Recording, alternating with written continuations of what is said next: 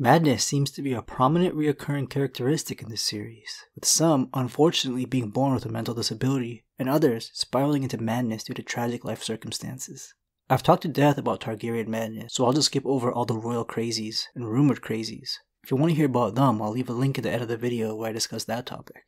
Targaryen madness affecting half the family is a huge exaggeration, stemming from their enemies in the Seven Kingdoms, who were appalled by their tradition of incestuous marriages in order to keep their bloodline pure. This did happen to cause Joffrey to be psychotic, however. If a child born from siblings has a higher chance of having birth defects, I would think it would be a lot worse between twins. Cersei and Jaime Lannister have been messing around with each other in secret since they were children. Even after marriage, Cersei would never let Robert Baratheon father any of her children. He would stumble into their bed too drunk to remember what happened the next morning anyways. Soon after the wedding, Jaime would be the father of their first child. It was clear from an early age something was off with Joffrey. The most notable incident being the time he killed and cut open a pregnant cat's stomach to see the kittens inside. He showed one of the kittens to who he believed to be his dad, Robert Baratheon. In his shock and disgust, he hit the child hard enough to knock 2 baby teeth out. Cersei didn't help things by enabling her horrible child. Robert didn't care for him much and was an absent father to all the kids he thought were his children. But Joffrey sought after his approval. It's why he tried to have Bran Stark killed after his fall. You're not supposed to be here. No one's supposed to be here. It's a mercy. It's dead already. No! He hired an assassin because he heard Robert Baratheon say it would be better to put Bran out of his misery. Joffrey was spoiled rotten, and soon Cersei would not be able to control him. The cruel heir even began tormenting his younger brother Tommen. Peter Baelish and Olenna Tyrell took his life before he became the next Mad King. He was only like 13 when he died, and Tyrion believes he would have been much worse than Mad King himself, who Robert Baratheon usurped after his crazy actions steered a rebellion. Joffrey was so rotten that even his biological father Jaime believed he deserved his painful death, where the poison made him claw at his neck. A few more years of living and he would have likely turned out to be like Ramsay Bolton. He's so far gone from just being considered sadistic, I would say it's safe to call him mad. Ramsay was born a monster. Even his conception story is horrible. While his father Roose Bolton was out hunting, he realized some commoners under the Bolton's land decided to marry. Just because they didn't inform their lord of the wedding, he hanged the husband and raped the wife beneath the corpse. Well, she would end up getting pregnant, and when she presented the child to Roose, he nearly killed her before noticing the child had his pale, cold eyes. He supported his child and the mother, but wanted the whole thing kept a secret. She had a hard time raising Ramsay though, because of how wild and unruly he became. Roose already had a legitimate heir, who was nothing like the cruel child. His name was Domeric Bolton, and he hoped to have a close relationship with his little half-brother. But right before the main story begins, Ramsay poisoned him and hoped he would be the heir to House Bolton. His plan worked, and now he has enough power to live on all his sick games, like hunting women in forests and skinning people alive. The Mountain is a more complicated case. His over-the-top cruelty and rage can be credited to his severe migraines. His squire made a remark about him having to constantly drink milk of the poppy to numb his pain. But all these painkillers haven't affected his fighting instincts. Severe and recurring headaches are one of the symptoms of gigantism, and Gregor Clegane is almost 8 feet tall, or he could have possibly just been hit badly in the head. His short temper is so bad that he burned his little brother's face by pressing it into an open fire for just playing with one of his toys as a child. He didn't even care much for the toy. But Gregor is also believed to be responsible for the death of their father and sister, along with his first 2 wives. He only ever leaves his home to join a battlefield or a tourney, and his keep in the Westerlands is a grim place. Servants are known to go missing, and his brother Sandor Clegane claims he killed a man simply for snoring too loudly. His short temper and cruelty is so bad that there's an argument to be made about him being psychotic. And then there's the guy who experimented with his body after Oberyn Martell tried to put him out of his misery. The mad scientist of this world himself, Qyburn. I don't really think Qyburn is crazy, but his lack of morality isn't excused for the sake of science. All he cares about is getting new test subjects to understand the human body better.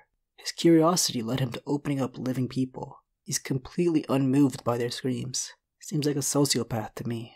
He may be the greatest healer in Westeros from all the knowledge his experiments have brought him, but the Citadel still took away his chain and revoked his status of maester for his unethical practices. All this tinkering with live bodies have taught him what makes people tick. Qyburn truly knows how to torture someone, and when Cersei tasks him with forcing a confession out of Margaery Tyrell's favorite singer when she's trying to set her up for treason, he puts the man through hell. The singer actually went by his stage name, the Blue Bard, and he went real far with the whole blue theme. Everything he wore was blue, his eyes were blue, and he even dyed his hair blue. Even in the black cells, all they got from him were denials, prayers, and pleas for mercy. Before long, blood was streaming down his chin from all his broken teeth, and he wet his dark blue breeches 3 times over. Yet still, the man persisted in his lies. Is it possible we have the wrong singer? Cersei asked. All things are possible, your grace. Have no fear. It only took a single day in Qyburn's care to make the Blue Bard say whatever Cersei wanted him to. By the end of his torture, he was missing some teeth, an eye, and even a nipple. Cersei actually kicked things off by smashing his loon into his face, shattering it. But confessing to messing around with the married Queen Marjorie meant the Blue Bard would have to be taken into the Faith's custody to be punished and tried. They also tortured him, and in the last book it's believed he has since gone mad. Shame! Shame!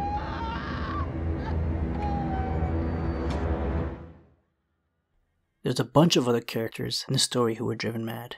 Ramsay completely broke Theon when he was his prisoner and companion, and Bran definitely did something to Hodor, even if the books aren't that far into the story yet.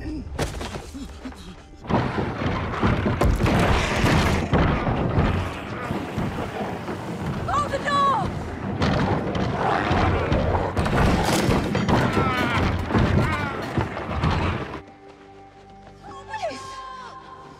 What's the matter?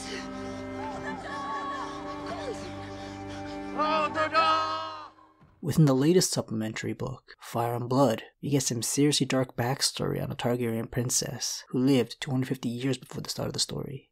I know I said in this video that I wouldn't be talking about Targaryens, but trust me, this isn't really about her.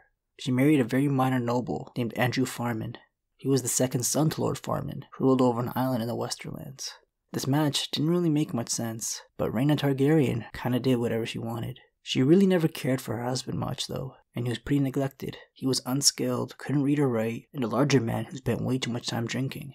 With no respect or any attention paid to him, he grew deeply depressed and would spend days alone in a room doing nothing. His boredom, loneliness, and jealousy of his wife's friends was turning into resentment. Eventually he snapped and poisoned all the people Rhaena cared about. And before her wrath could reach him, he leapt out a window so she wouldn't have the satisfaction of having him killed.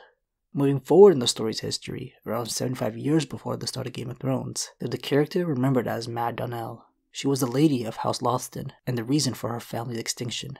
She was believed to dabble in black magic and rumored to bathe in blood while also having feasts of human flesh. Now, parents of misbehaving children try to scare their kids straight by saying giant bats will come and take them to Mad Donnell if they keep acting up. But the most fun, crazy character to talk about is Patchface, a jester who Shireen Baratheon calls Patches. His backstory is a head-scratcher. Moving closer to the current story, around 20 years ago, the Mad King was still in power, and it was time for him to find a suitable wife for his heir, Rhaegar. So he sent his cousin Steffon Baratheon to Essos to find a match with Valyrian blood for his son. Steffon didn't find Rhaegar a wife in the huge city of Volantis, but he did find a jester slave. This young jester's wit impressed him so much, he bought his freedom and wanted to bring him home to entertain his children and hopefully teach his son Stannis to laugh. Well, their ship got caught in a storm just outside their castle, and everyone died while Robert and Stannis watched his parents die in front of him. 3 days later, Patchface, who gets his name for the green and red patches tattooed on his face, washed up on the shores of Storm's End. He was thought to be dead, but he coughed up water and survived. He's a completely different person than he was just a couple days ago. He's completely lost his mind and can barely be understood. After the accident, he started twitching and regularly walks kinda weird. He speaks in riddles that are later discovered to be prophecy. Fool's blood, king's blood, blood on a maiden's thigh, but chains for the guests and chains for the bridegroom. I. A clear foreshadowing of the Red Wedding, shortly before it happened.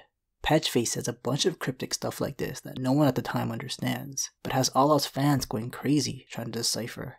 He hangs around Shireen Baratheon, who's pretty much the only person who enjoys him.